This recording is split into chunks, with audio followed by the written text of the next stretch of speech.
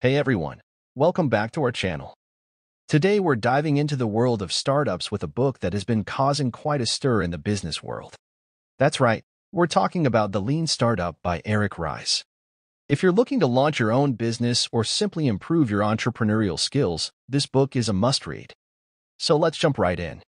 But before we dive into the content, I kindly request a moment of your time to appreciate this video by liking it, subscribing to the channel, and ringing that notification bell.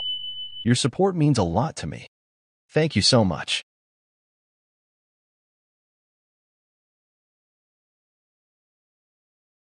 The Lean Startup by Eric Ries offers a fresh approach to entrepreneurship, emphasizing on experimentation, constant improvement, and adapting to customer needs to increase chances of success. Who should read The Lean Startup? Anyone interested in entrepreneurship and/or in starting their own company. Anyone interested in quick product development and testing. Founders, managers, and employees in tech companies. The author Eric Ries is a successful entrepreneur.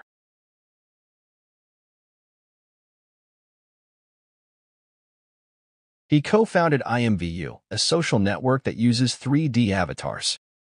Today, he is a sought-after consultant and public speaker. The Lean Startup helps startups and tech companies develop sustainable business models. It advocates continuous rapid prototyping and focusing on customer feedback data.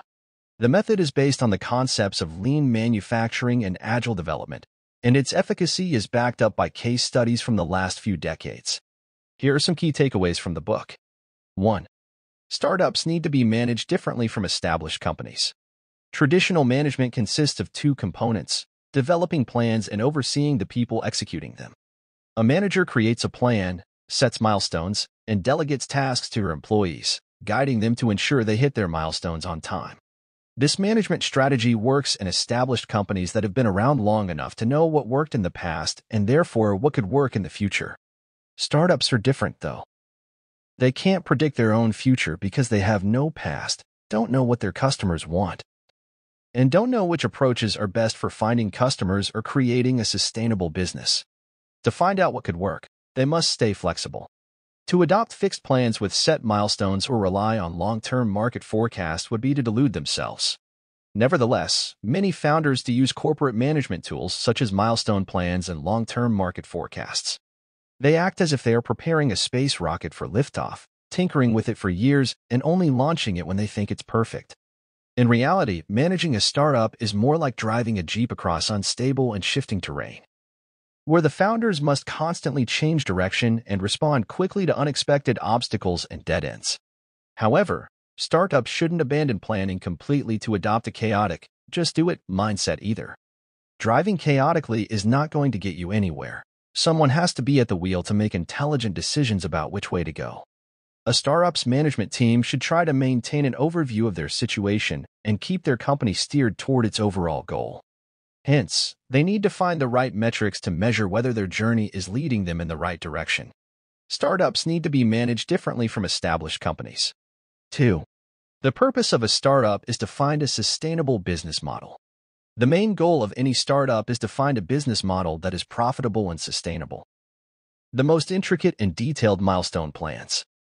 The most efficient execution of those plans or even the undivided and devoted attention of the press won't help the slightest without a sustainable business model. 3. Find your sustainable business model through validated learning. In order to find a sustainable business model, startups have to discover what their customers want and how to make money from it. They have to find the right product for the right people and understand how to sell it to them.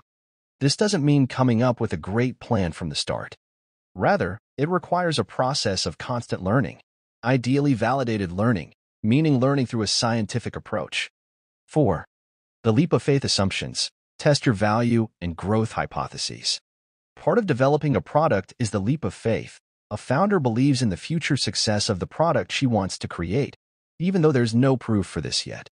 To quickly close the gap between believing and knowing, every founder should formulate and test two fundamental assumptions. 5. Develop a minimal viable product to test your idea in the market. Many founders spend too much time working on a product in isolation without knowing whether there are actually any real customers for the product. If you want to create a sustainable business, you must find out as quickly as possible whether there is any demand for your product. 6. Build, measure, learn as fast and as often as possible. In the search for a sustainable business model, the top priority is learning. Every startup has to learn which products to build and how to earn money from them.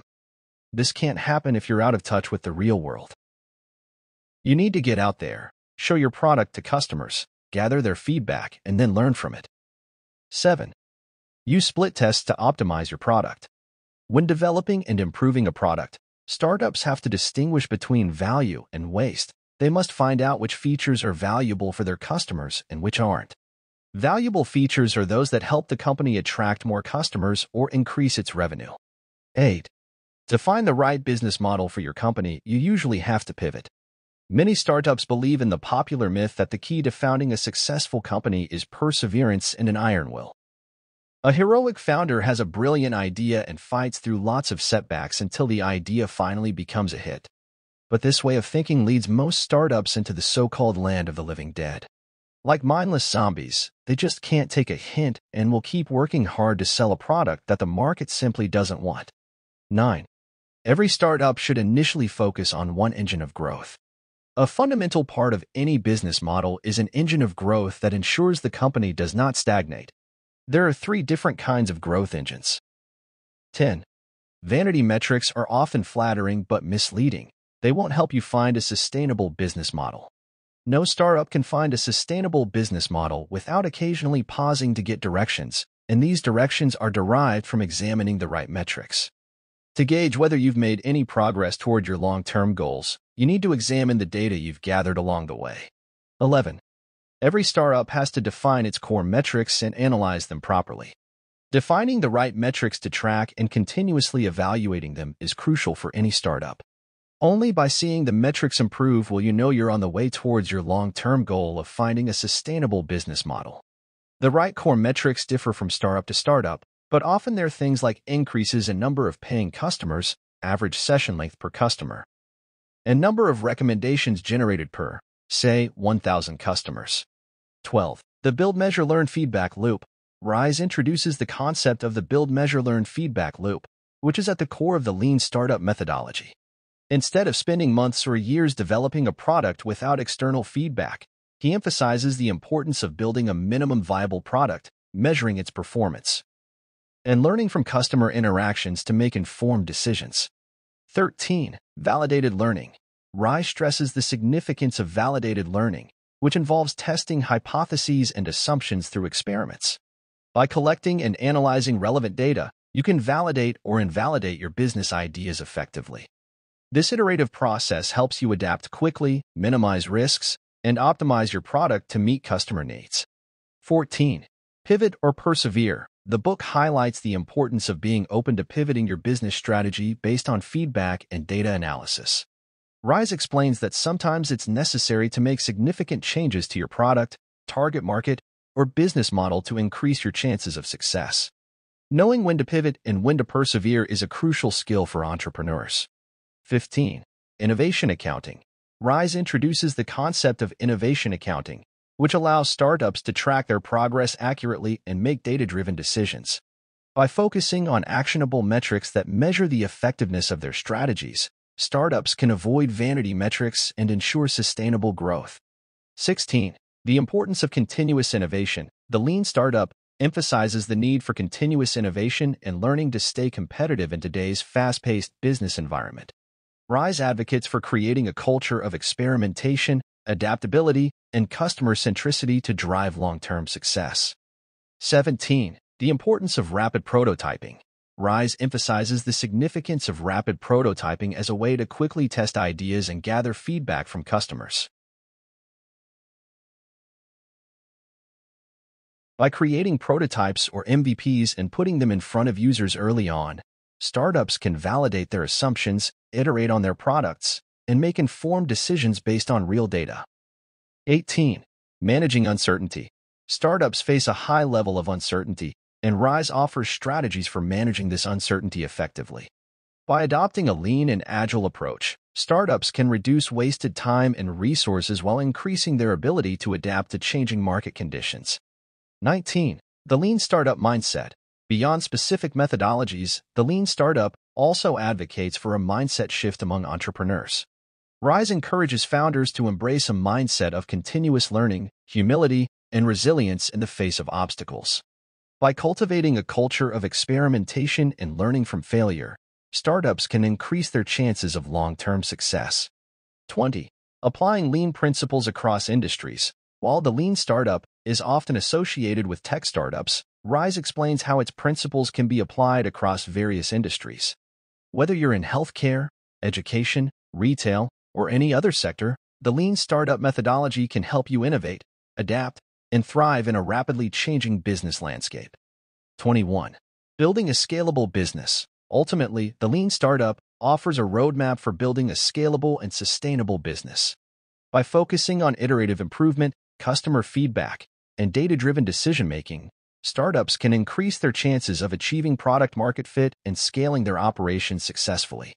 In conclusion, the Lean Startup is a practical guide to building and scaling a startup using the Lean methodology. Here's why this book is worth reading. Packed with real-world examples and case studies, it provides actionable insights on how to test ideas, iterate quickly, and achieve sustainable growth. By emphasizing the importance of customer feedback and continuous improvement, it offers a fresh perspective on entrepreneurship and encourages risk-taking. With its engaging storytelling and transparent account of Eric Ries' own experiences, the book offers an immersive reading experience that keeps boredom at bay. So there you have it, a summary of The Lean Startup by Eric Ries. If you're intrigued by the world of startups and entrepreneurship, this book is a must-read to help you navigate the challenges and uncertainties of building a successful business. You can find the link to acquire a copy of this incredible book in the description below. Thanks for tuning in, and be sure to stay tuned for more insightful content on our channel. I hope you guys enjoyed that video. If you found this book summary helpful, be sure to give this video a thumbs up and subscribe to our channel for more book summaries and insightful content. Leave a comment down below if you've read this book or have any other recommendations for us. Until next time, stay awesome and keep learning.